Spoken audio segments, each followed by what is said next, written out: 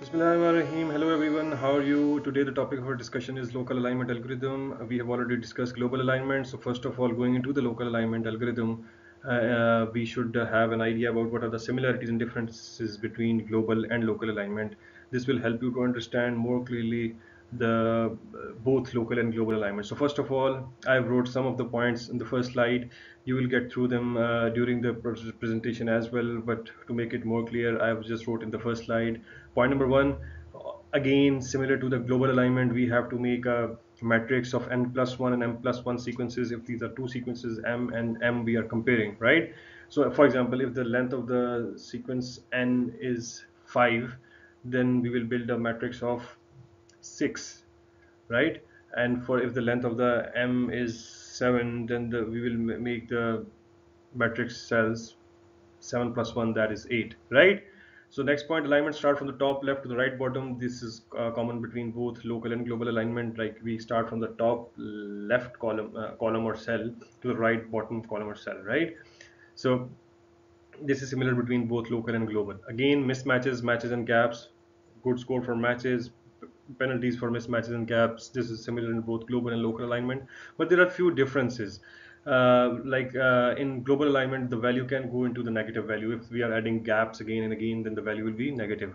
But if we are adding but in local alignment, we add we do not add negative value. If the value is going into negative, like if we are adding a lot of gaps in the sequence of dissimilar region, then we straightforward add a 0 instead of the negative value. So we cannot go beyond negative in local alignment. And one more difference between local and global is that in global alignment, the traceback start from the right bottom cell to the left top cell, right? To find the best end-to-end alignment. That's why it is known as global alignment. But in traceback, for traceback and local alignment, we start from the maximum value. We identify the maximum aligned cell.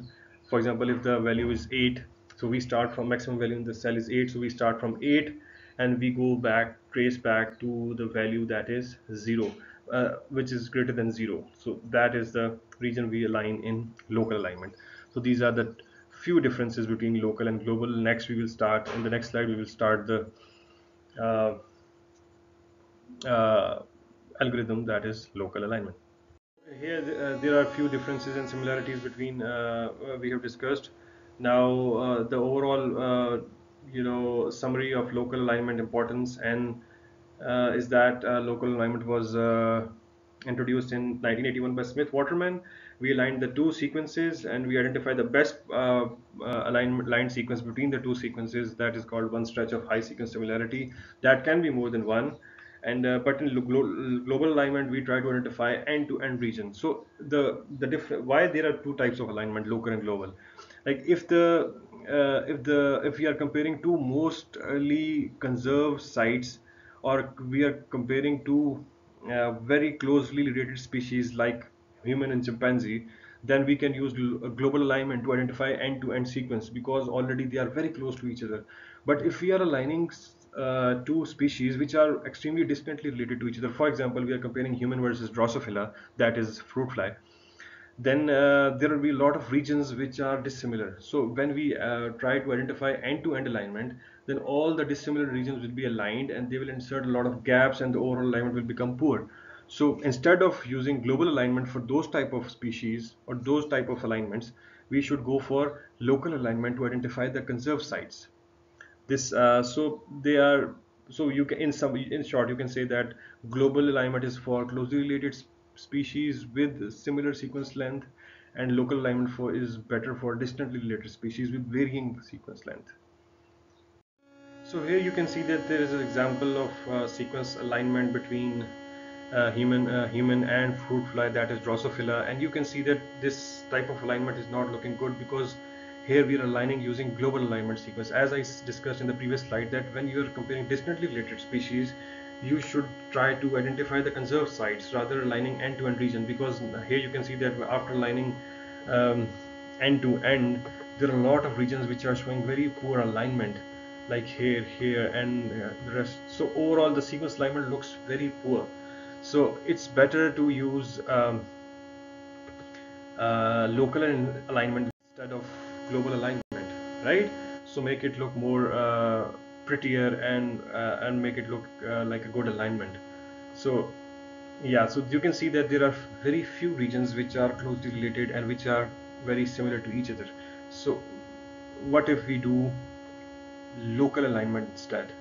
And you can see that after aligning locally or using local alignment, now overall picture of the alignment looks very good, and you can say that there is a relatively good alignment between human and Drosophila, because there are some sites which are highly conserved to each other. So you can see that the overall difference, that when we are using global alignment, the alignment was looking poor, but when we are using local alignment, the alignment looks good, right? So here you can see that this is the overall summary of Smith-Waterman algorithm. The what actually Smith-Waterman does in this algorithm, that we try to identify highest scoring set of sequences, or with the best alignment between the two sequences. And again, we can you can see here that there is a point that best alignment is the best local alignment is the best alignment of all possible subsequences of sequence 1 and S2. So there can be more than one alignment between the two sequences, best stretches of matches. And if when we start to build the matrix after making the n+1 rows and column, we add 0 in both the first 0th row and 0th column. That is the first row and first column of the matrix. And then you can see that the recurrence relation used to fill the table is, this is very similar to what we have done in global alignment, that for diagonally adding matches and mismatches, we use this equation. For adding gaps and for horizontally and vertically, we use these the next two equations. And unlike Needleman Wunsch or global alignment, there is the fourth possibility, that is to identify regions which are distantly related and insert 0. For example, if the value is going into negative, there are a lot of gaps. As I said previously, that instead of adding gaps, we will add 0. And the last point is that traceback starts from highest scoring cell and move back to the value which is still positive, while in Needleman we used to start from the right bottom and move to the top left, right? uh, Okay, now let's start with an example, a brief example, because you have already gone through the Needleman Wunsch algorithm, so this will be easier for you to understand. For example, here there are two sequences. One is ACCTAAGG and the other is GGCTCAATCA. The match score is +2, mismatch score is -1, and gap penalty is -2. So again, as we discussed, that the first row and the first column will be inserted as all the values will be 0, like we have inserted here zeros in the first row and 0 in all the next columns. And then we start to align one by one, moving from left to right, top to bottom. So what do you think, what would be the next value here? Now there are three possibilities, as we have discussed in the Needleman Wunsch algorithm. Like, we have to move from vertically, horizontally, and diagonally, and insert a value here. So if we see that A and G are not aligned, not similar sequence, so this is a mismatch. So diagonally we will add a mismatch value, and 0 plus mismatch value, as we have shown in the previous slide, is -1. So 0 plus -1 is -1. And if we add from horizontally, A minus gap value is -2, 0 minus -2 equals to -2. And if we add vertically, 0 minus, again we are adding gaps, so 0 plus -2 equals to -2. So from here diagonally we are getting -1, horizontally and vertically we are getting -2. And the fourth possibility, which is different from Needleman Wunsch, is 0. So, and then we add, so we can see that there are four possibilities: -1, -2, and 0. So what do you think, what is the maximum value out of these four? The maximum value is 0. So we will insert 0 here, right? And then we will start moving in the right, from left to right, and complete the whole matrix. So what do you think, what would be the next value here? Again, there is a mismatch, and in this mismatch we will add from vertically 0 plus minus 2, 0 plus minus 2, that is the gap value, 0, and from horizontally 0 plus minus 2, that is minus 2, again the gap value, diagonally that is 0 plus minus 1, that is minus 1, and the last possibility is again 0. So the maximum value is 0, and again we will insert a 0 here. So we will move like this to the next to fill the whole matrix. So now you can see that the whole matrix is filled, and it is filled similar to the way it was filled in Needleman once. The only one difference in filling the matrix is, instead of putting a negative value here, we are inserting the 0 value to identify the regions which are highly similar. So you can see that the next difference between Needleman and Smith Waterman is that here we start from the maximum value. The traceback and the alignment start from the maximum value to the value when it is still positive. So here you can see that the maximum value is 6. From 6 we will move towards 4, and from 4 we will move to 2, because we are just tracebacking, and we are just finding the alignment, and from 4 to we move to 2, and this is the last cell for the alignment.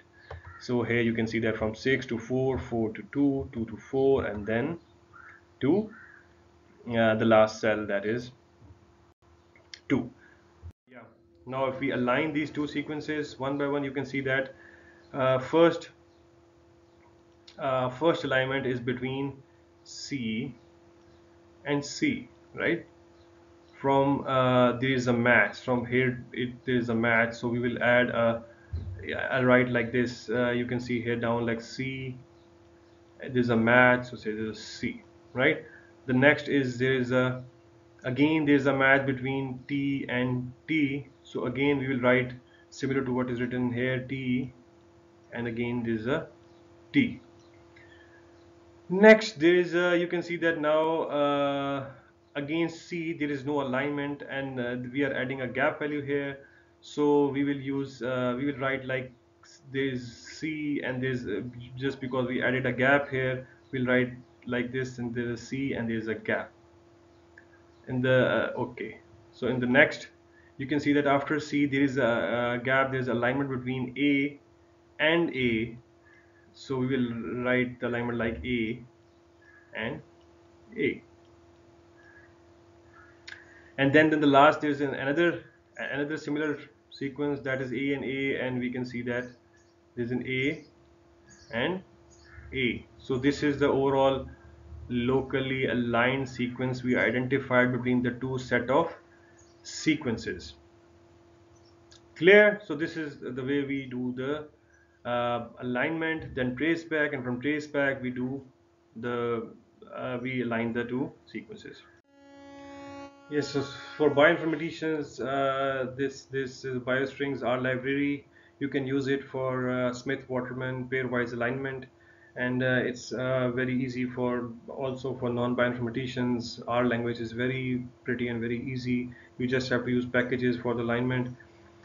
And okay, so one example in the last, that find the best local alignment between these two sequences, TCA, GTT, GCC, and AGG, TGG. Okay, with the +1 for match, -2 for mismatch, and -2 for gap.